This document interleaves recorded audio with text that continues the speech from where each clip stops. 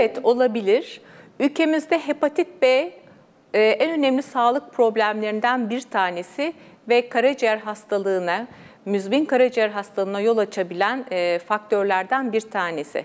Ve bu açıdan da bu hastalığın en sık bulaş yollarından bir tanesi de anneden bebeğe vertikal geçiş dediğimiz geçiştir ki bu genellikle doğum sırasında veya hamilelik esnasında olmaktadır.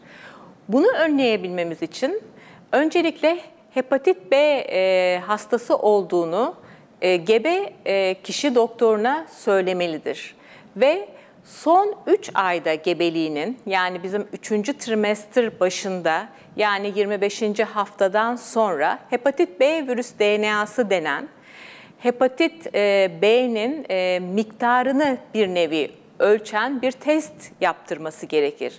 Eğer bu testlerde çok belirgin bir yükseklik söz konusuysa bu hastaların özellikle gebeliğin son 3 ayında hepatit B'nin üremesini baskılayan ilaçlar, yani antiviral ilaçlar vermekteyiz ve biz bu şekilde hastalarda bebeğe geçiş riskini azaltmaktayız.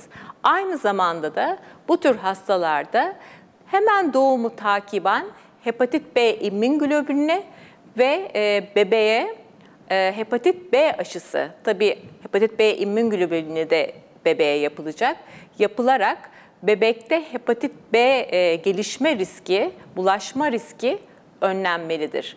Bu açıdan annenin bilinçli olması ve hepatit B'li olduğunu mevcut doktoruna bildirmesi, gerekirse gastroenteroloji veya enfeksiyon hastalıklarından bu gebelik sırasında herhangi bir antiviral ilaç kullanması gerekiyor mu, gerekmiyor mu diye görüş alınması gereklidir.